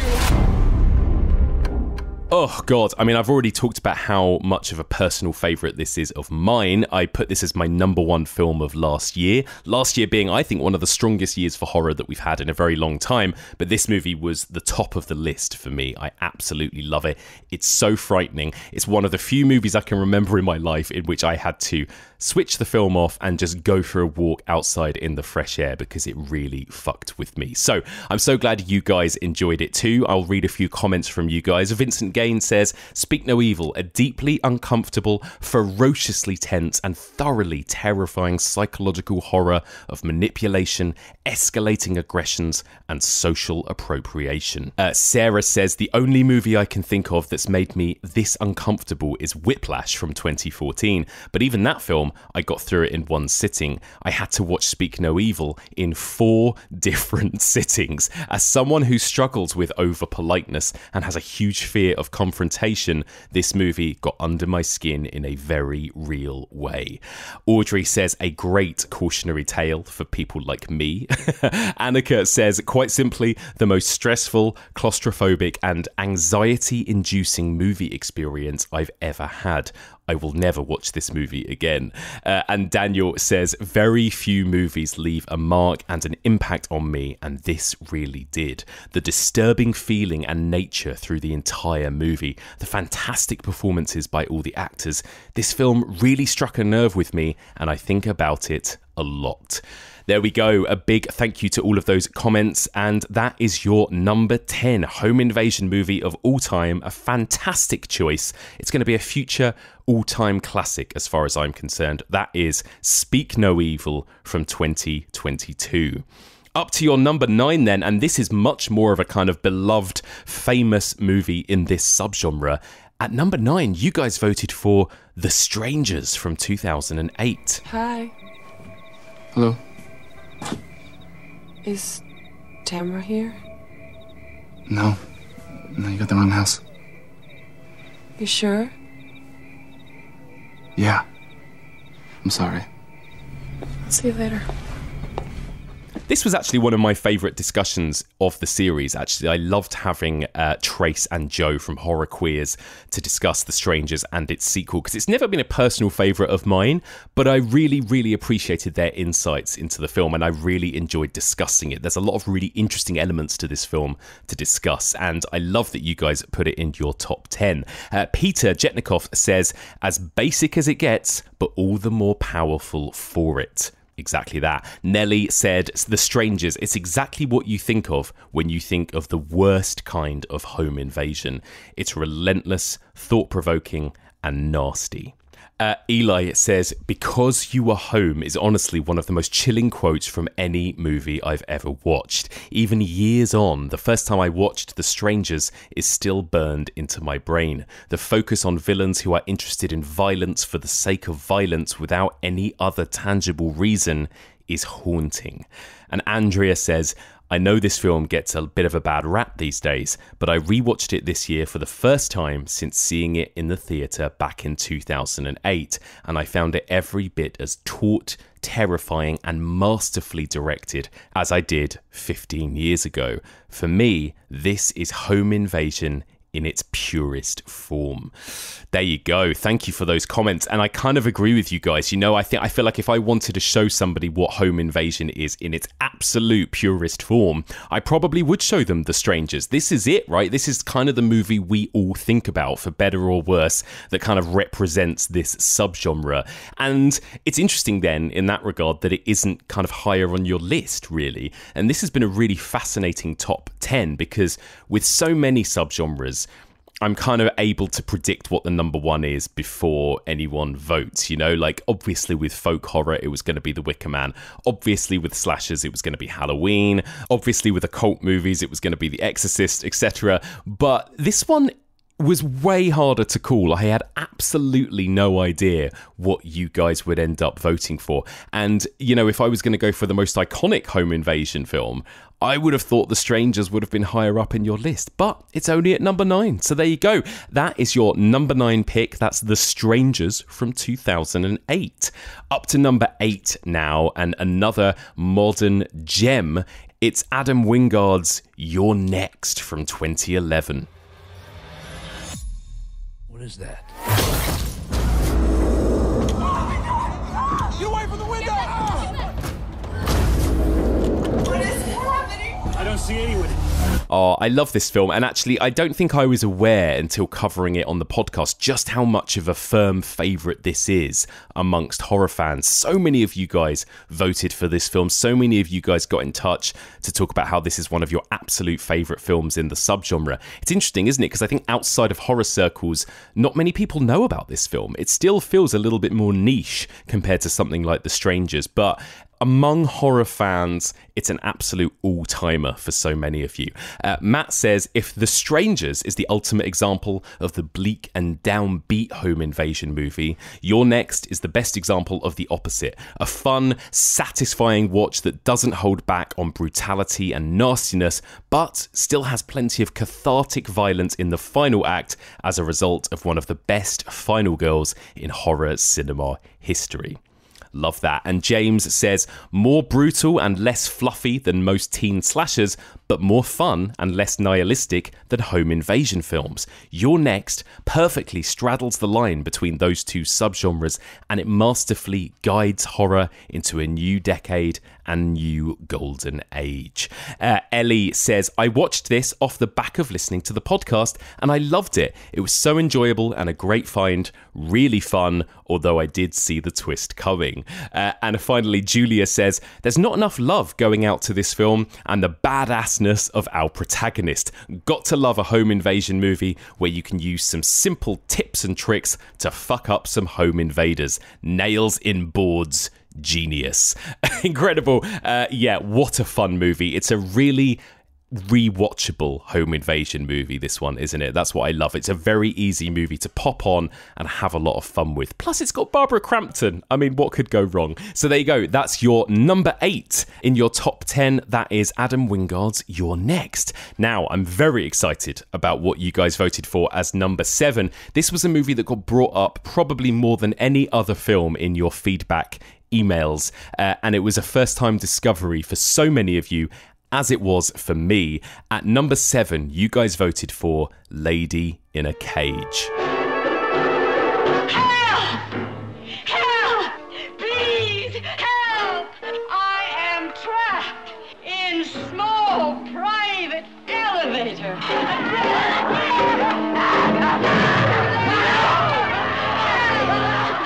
I know a lot of you guys have heard me waffle on about how much I fell in love with this film after watching it for the first time this season, and it really has stuck out to me as one of the all-time great discoveries I've made as a result of making this podcast. I absolutely love this film. How is it that more people aren't talking about this film as an all-time classic? That's what I want to know. But I'm so glad that so many of you guys agree. Nathaniel said the one, the only, the movie that slipped past local television censors on the regular and was played on American television all throughout the conservative, reactionary 80s with its gore intact. Not only is it a fantastic film, it's an anti-censorship groundbreaker.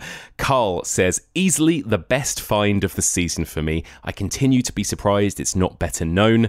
Nick says, oh my word, what a fantastic find this season. Surprisingly creepy, weird and wild for an early 60s studio movie with unexpected observations on suburban isolation. Much to enjoy here. Would never have watched it if it wasn't on the podcast. Mr. Waffles says the best surprise of the season. Trina says it took me completely by surprise at how much I loved this film. Claustrophobic, tense and atmospheric. More fantastic performances. I genuinely found James Caan intimidating and scary. So happy to be able to add this solid gold classic to my horror library. Aaron says this and Angst were the two new to me films this season that really blew me away. Sean says this was when I really clocked what you were going for with this season, Mike. The way in which the film owed a debt to hagsploitation, the women's pictures of the 40s and the old dark house format, whilst also feeling like a new kind of violent, modern-day social satire, the likes of which we would see through the 1970s. It makes it the perfect EOH discovery for me. And finally, Maria says, not only my favourite film covered this season, but my favourite episode too. When are Mike and Stacey Ponder going to start their own weekly podcast together? Amazing. Thank you, Maria. Thank you for all of those comments. God, I would love to have my own weekly podcast with Stacey Ponder. Podcasting with her is absolutely one of the most fun things to do. And if people haven't checked them out, do listen to some of our Patreon episodes. If you sign up to Patreon, there's a 2-part special in which me and Stacey count down the patrons' top 50 horror movie performances, and it is such a fun chat with Stacey. Stacey, FYI, will be back on Patreon very, very soon, as in the next couple of weeks. So any Stacey fans out there, get involved, sign up to our Patreon. So that's your number 7. I'm so glad you guys loved it as much as me. That's Lady in a Cage. At number 6, an all-timer, a big old classic, this one. It's Stanley Kubrick's A Clockwork Orange. We filled around for a while with other travellers of the night, playing hogs of the road. Then we headed west. What we were after now was the old surprise visit. That was a real kick, and good for laughs and lashings of the old ultra-violent. I mean, what is there to say about this film? I absolutely love this film. It's an all-timer as far as I'm concerned. Nelly says, this film has... this is funny. This film has a lot to do with my taste in men. McDowell, with that evil, playful look in his eyes, phew, does things that it shouldn't. Could do without him being so rapey, though. Yeah, I agree with that, Nelly. I agree with that. Brendan says, I probably watched this film a little too young the first time I saw it, even at 14, but it became one of those few movies that changed what potential cinema could have as a movie lover, and that there were boundless worlds of movies to discover. That a part of cinema is also about pushing boundaries. Sometimes you'd rather weren't touched upon, and is about testing yourself, what you can take, and how much of it. Perfectly put, Brendan. I agree with that, and I have the exact same experience. You know, I watched this too young, but it really opened my eyes to what cinema could be, you know. It really kind of opened doors and led me to seek out more kind of controversial, boundary-pushing movies off the back of it. This comment from Nick, a brilliant realisation of a great book by Kubrick, with an iconic performance by Malcolm McDowell. Glad to see him in the top 50 performances. As disturbing today as it was back in the day. So much to unpack. Jameis says, I didn't see this film until EOH did this series. I never avoided it. It just almost mystically got by me all these years. The good news, I loved it, and it's become one of my top 20 horror classics. The deadpan delivery at times of McDowell's narration, juxtaposed with the shocking horror on screen, works to deliver the chills. So good and not overrated. And this from Keith, I love the language and the way he eats his eggy wigs. The penis sculpture scene is a perfect blend of funny and frightening. Yeah, completely agree with every single comment there. I love that film. I mean, it's an all-timer, isn't it? That's your number 6. That's Stanley Kubrick's A Clockwork Orange. Into the top 5 then, and these picks are just getting more and more exciting. You guys have great taste. At number 5, it's Karen Kusama's The Invitation.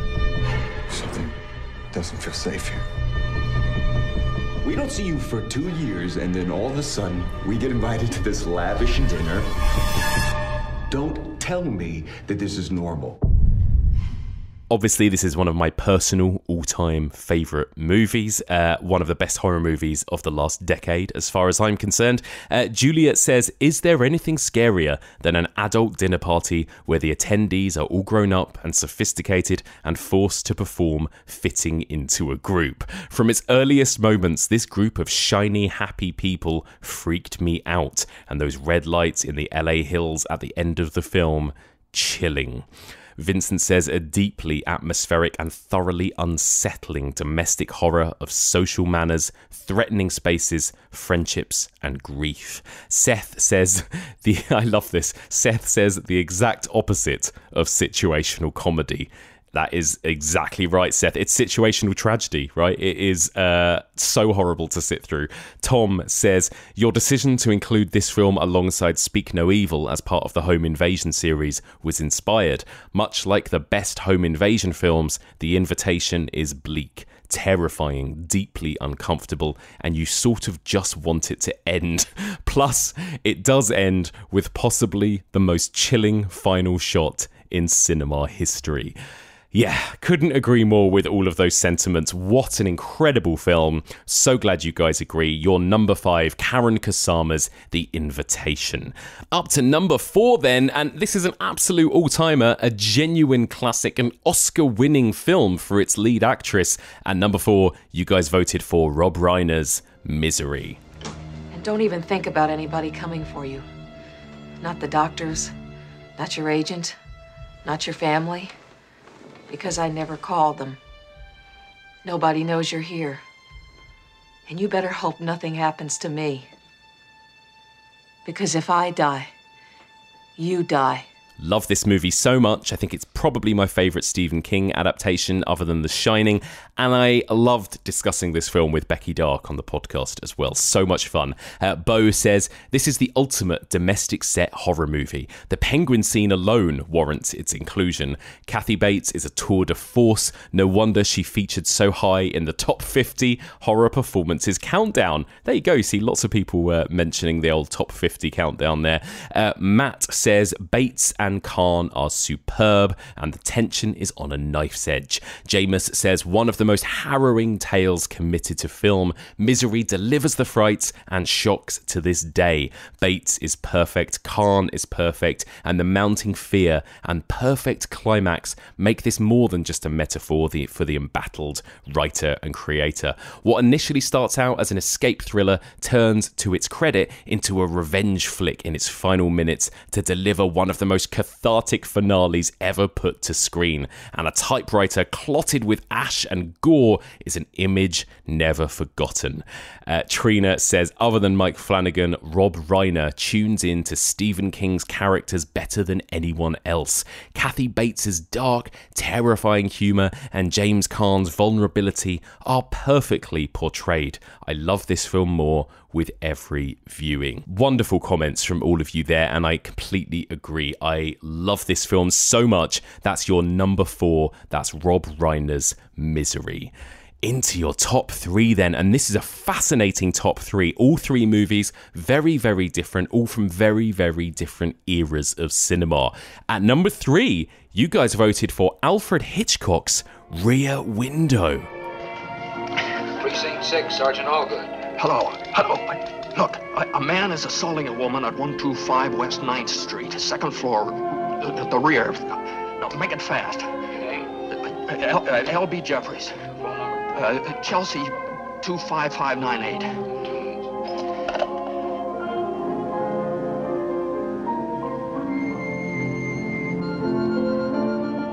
I love that so many of you included this on your list. I mean, I guess how could you not really, right? If you consider this a legit enough home invasion movie, how could it not come right at the top of your list?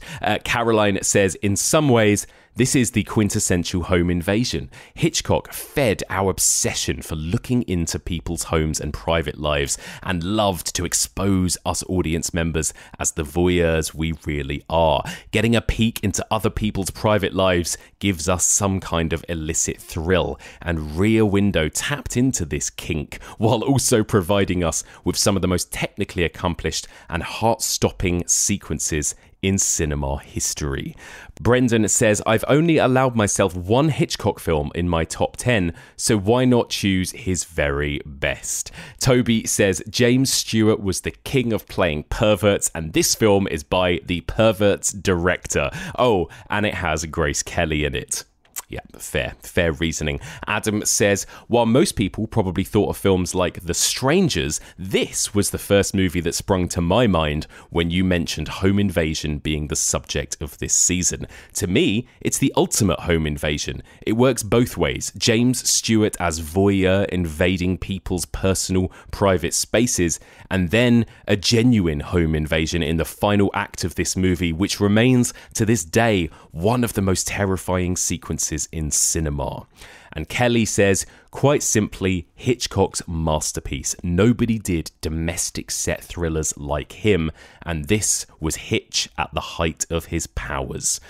Ah, wonderful stuff. What a film. So glad you guys put it in your top 3. That's your number 3 home invasion film. That's Hitchcock's Rear Window. So from one of the most beloved and esteemed thrillers ever made to one of the most notorious and infamous and divisive films of the last 50 years.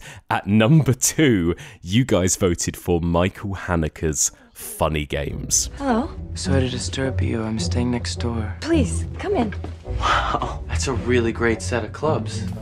Mr. Farber. What? You want to call someone? An ambulance? Or the police? Why are you doing this?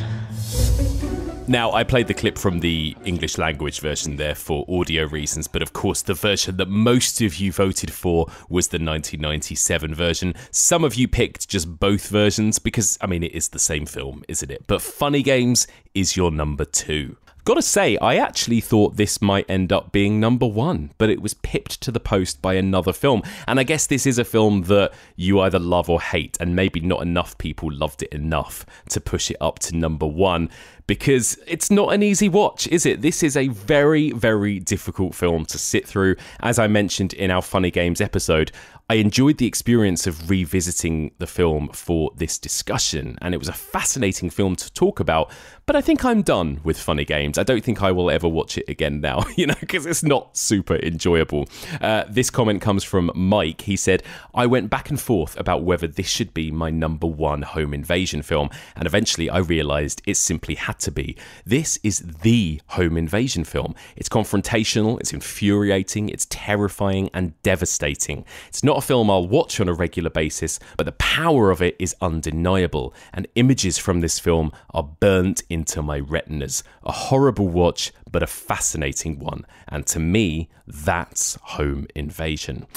Couldn't have put it better myself, Mike. Keith says, this is brilliant. What a pair of creepy, slimy fucks that I would be too polite to kick out before it's too late.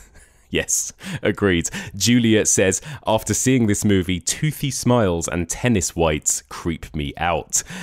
Paul says, it's like, how much more bleak could this be? And the answer is none. None more bleak.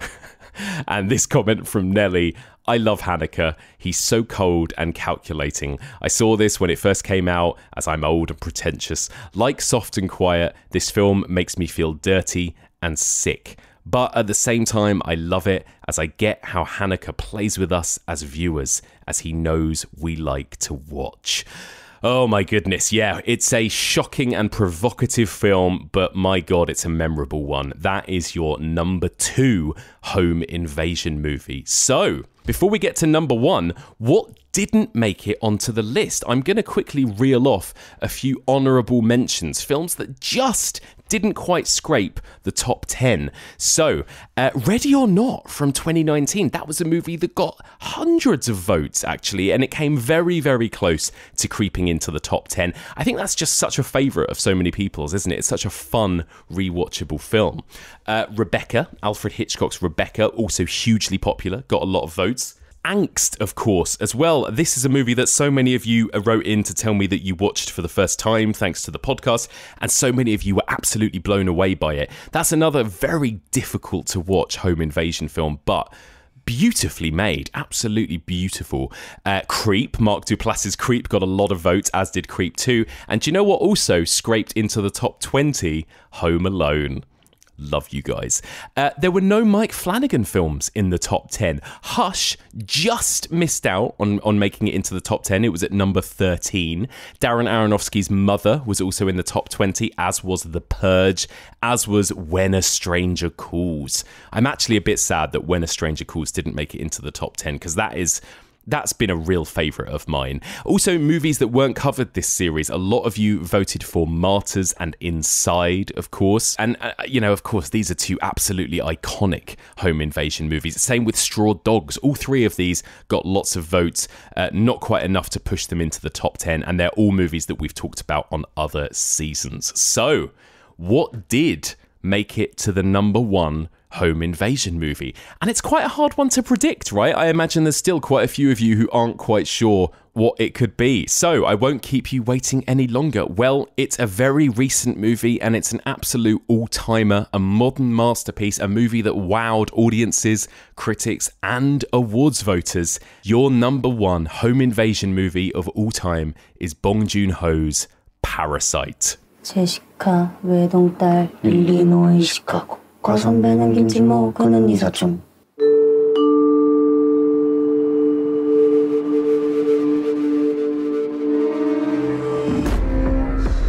부자인데 착하다니까 진짜 니가 착한 거지. I mean, it makes sense, really, when you think about it, because absolutely everybody loves this film. I've never met a single person who didn't love this film, whether you're a horror fan or not, whether you're a home invasion fan or not.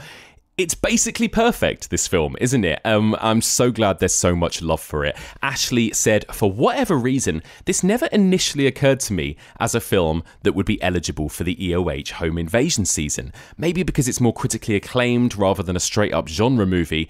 But when you included it on the season, I thought, of course, this is a perfect fit.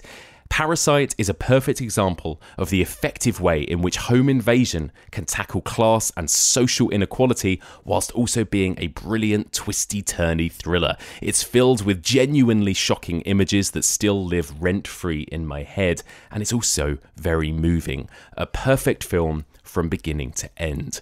Sarah says, what else is there to say about Parasite? I guess the only thing I can say is that as someone who had their house broken into and robbed by someone I thought was a friend, the idea of someone or multiple someones lying and conning their way into your home and family is just as, if not more scary, as someone breaking in a la The Strangers. Charlie says one of the rare examples when the Academy got it right. Possibly the classiest home invasion movie ever made. Dan says the most deserving Oscar winner in living memory. Funny, insightful, and occasionally harrowing. Also, it has a shot scarier than anything else in my list manages, i.e., The Ghost. And finally, Vincent says an ingenious, intricate, darkly humorous, sometimes absurdist and ultimately poignant satire of family, social stratification, multiple levels, and capitalism.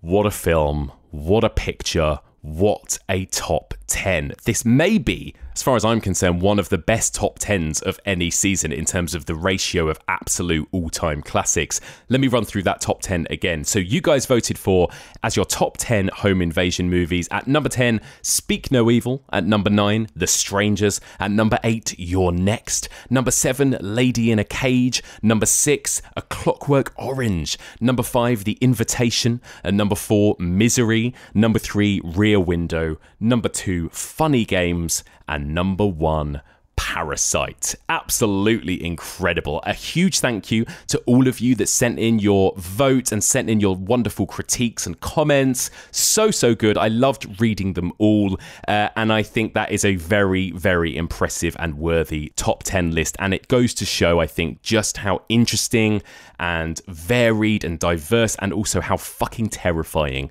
home invasion really is. And there we go. Finally, I'm going to finish by whizzing through my own personal top 10 home invasion movies. I'm not going to spend long talking about these because you've already heard me talk about each and every one of these films in depth. So I'm just going to whiz through it super quickly. My top 10 actually features quite a lot of movies not featured on your top 10, including my number 10 film, When a Stranger Calls Back.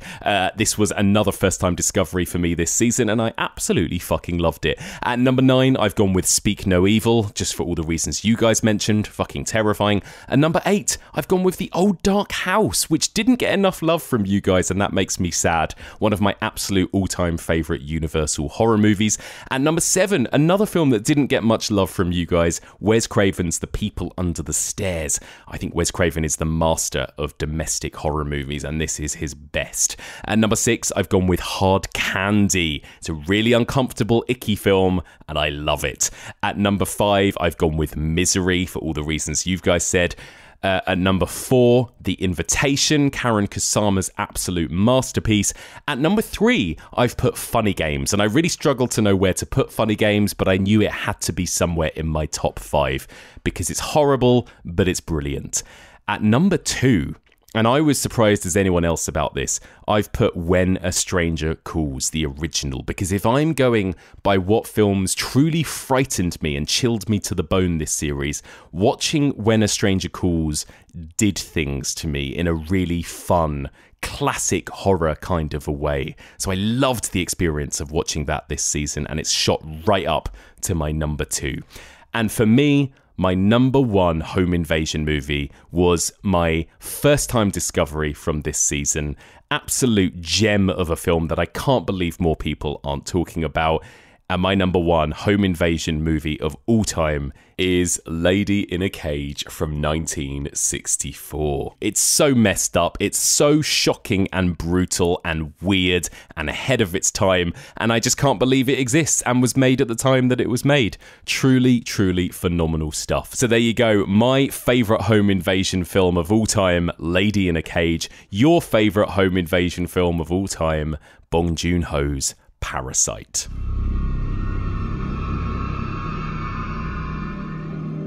And that's it for this week, and that's it for our home invasion season. Thank you so much to all of you for listening, supporting this podcast week after week, for all of your incredible feedback and correspondence. I've loved hearing from you guys, and while we're on a hiatus, please do continue to keep in touch with us.